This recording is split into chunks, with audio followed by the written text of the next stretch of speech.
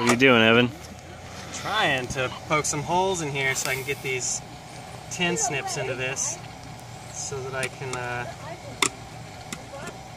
cut a hole in it. See, I've got this cut about the same size as this. I'm going to build some little rocket cook stoves, basically, with just these tin cans, and the inside will be filled with perlite. And I'll start off, I'll just build a little L tube, 2 of these cans high, maybe 4 or 5 of these. And then I'm going to experiment with trying to build like kind of a J tube with them too and see how that goes. But I've built these before, little L tubes, a lot, and they're really efficient to boil water and to cook on a pretty small scale with just twigs. What do we got here?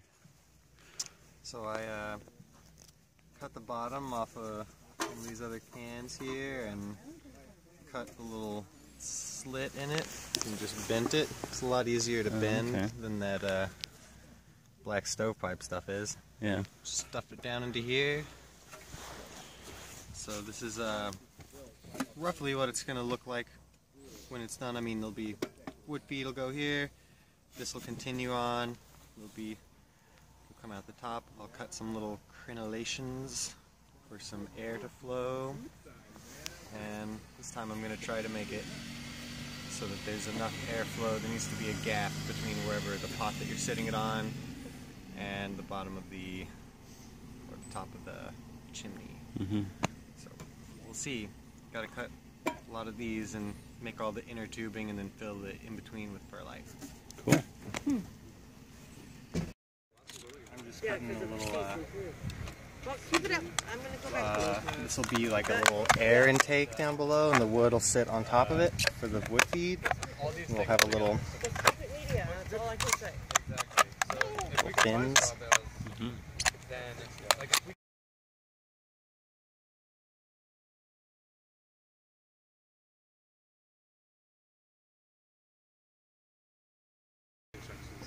I know. Quite dramatic. Oh yeah? Why? Well, this is, I don't know, this might be excessive, but the idea is so that it'll let air through here. You can put the sticks on the top, and we're gonna, if possible, get this to sit in here. Oh, I see, those are cut together. Yep, whoops. Oh, yeah.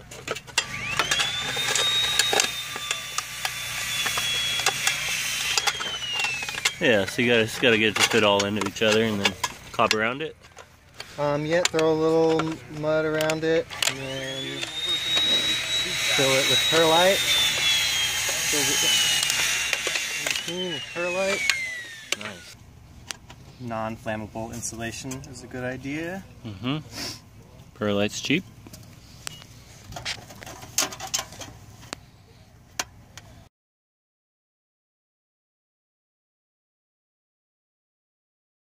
Marmalade. Marmalade? Okay, that is taller than we need, which is good. Cool. We can maybe even get away with... Okay, so what are you doing now, Evan? Right now I'm going to cut some little crenellations. We're going to make a little rook. And so I'll make a cut and then bend it down over the top of, so this will sit down in there. Okay. These will get bent down over the top, and then there'll be a little bit of space for air to get in there and smoke to leave, and for the pot to sit on top and be raised up a little bit above where the exhaust is coming out. Okay. Cool. That's the idea anyway. But now we could totally start adding perlite. Cool. More stuff. Okay, so this looks a lot wetter now.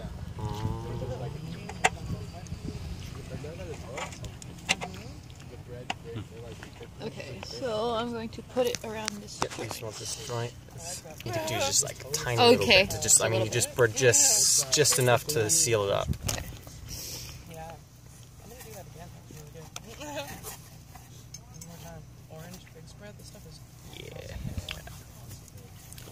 rotate it.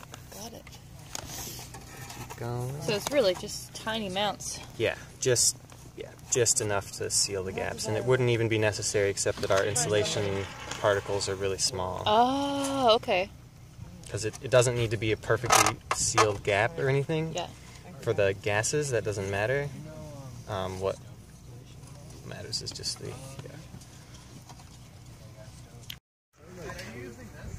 So you're trying to get perlite underneath the can down there? Yep, we want to insulate the bottom of the heat riser underneath it. I didn't know what was going on over here. Just playing with cans. Yeah. Look at that, buddy. That's all.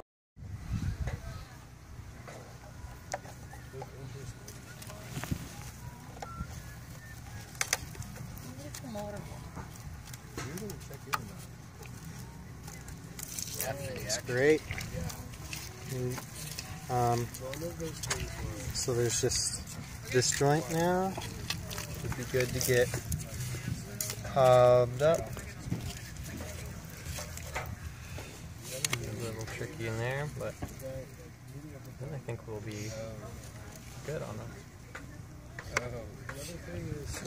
On all the, that should be all the inner joints. Once that's cobbed. Oh, so I. Cool. Yeah. All right. Oh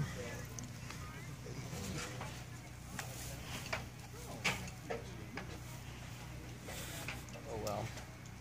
Whatever. A little clay in there won't really affect the insulation that much. And yeah. Just try to get it somewhat centered. And then I guess actually you can cob this outer joint, the outside of that. You ready for that?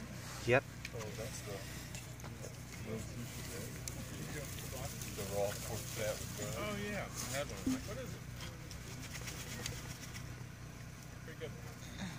Oh, hold on one second. Yep. I'm just gonna try to get it to settle underneath there. Cool. I think, yeah, good to go. Awesome.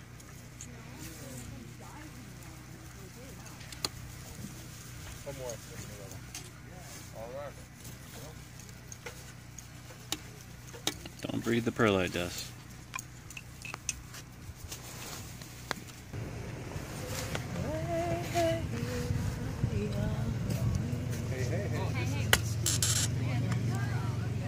And you're just cutting the little tabs to bend over the thing. Yeah, that's what I'm gonna try to do.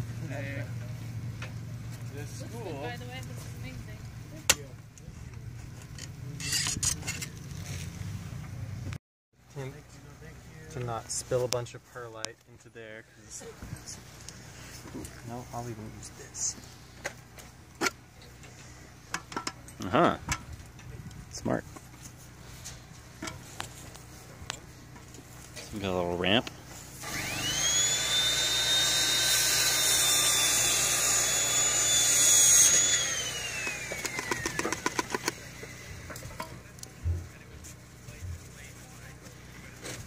Try to pack it down just so it's a little more supportive of all the pipe's going to be a little jiggly until it's all filled. Can't really get in there. Want a little stick? That wouldn't hurt, yeah.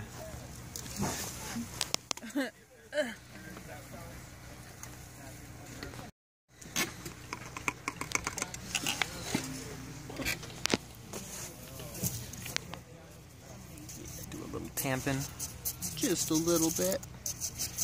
Don't want to compress the insulation too much.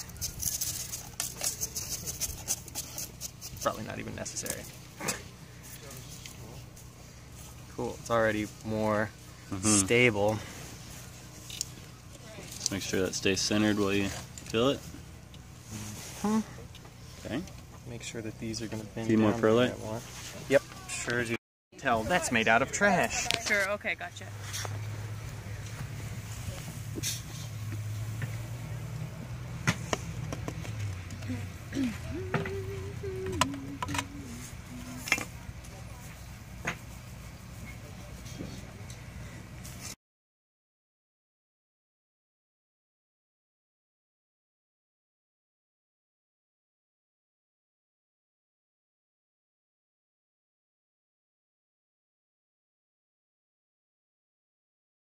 You know, I think It's pretty good. we're probably pretty good. All right. Just like maybe wouldn't hurt to have a handful more. Yep. So we've got our perlite in. This little top cap here, hopefully it'll fit. But I might need to trim it a little more.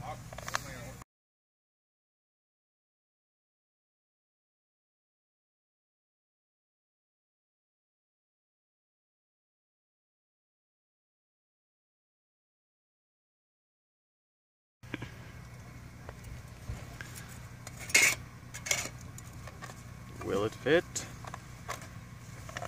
Yay! Seals the perlite in there. And then might need to bend these for Need the pliers? Yeah, there's pliers right here. so actually let's cob around this gap and this gap.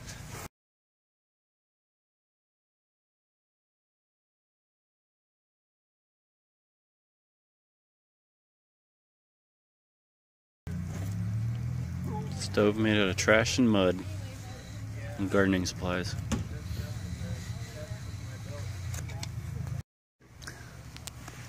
Just bending down these little crenellations. And it holds that all together. Yep, I'll hold it down. And, I may need to cut that a little. You can crimp it with the guys. Yeah. Crimp Tools. it down. Yeah. Uh-oh. Well, Maybe if you like squeeze this part, it'll push that down.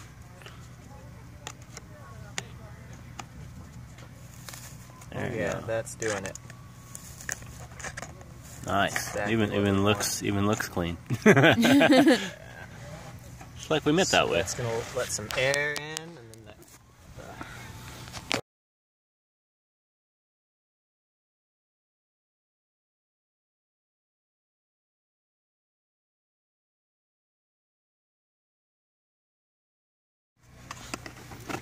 Yeah, we have a completed L-tube rocket cook stove. Cool. We can slip a little more cob on here just to seal it up, but this is pretty much it. We've got perlite in between the cans. We've got these places for the smoke to leave. The pot will sit on top of here. Cool.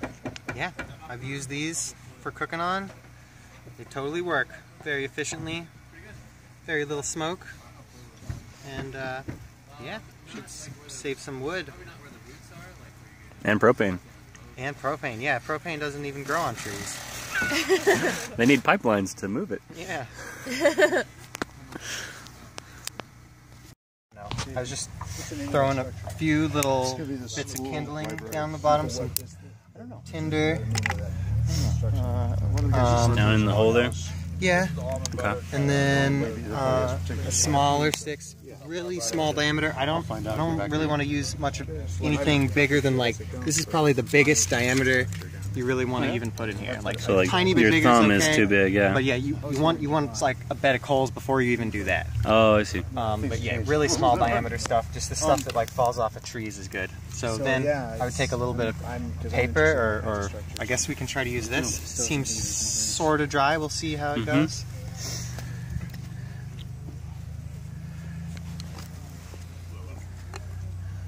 Ultimately, you're not going to want to be loading in from the top, but just to get stuff sort of started. Yeah, once it's going, you'll just feed it in the... Yep, feed it in the top part here. And then the bottom is for air. See how this goes.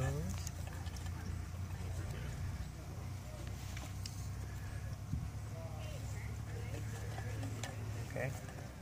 And then get a little bit more kind of staged and ready to go in. And so this is an L tube,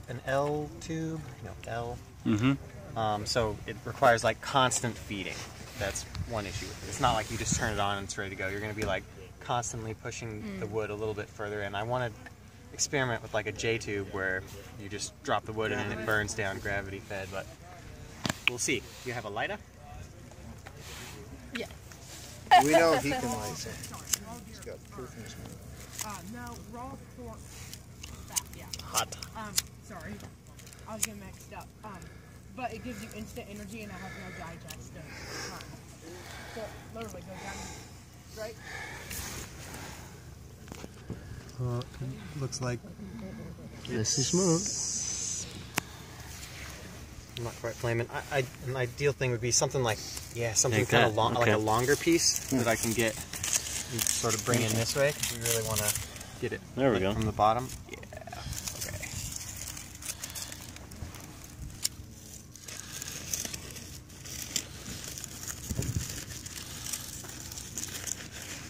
There. Yeah. Oh yeah, oh, already. Oops, sorry. Wanting to go. Yeah, now we're cooking. Hopefully it'll light some of these sticks up. Some a little bit more small sticks.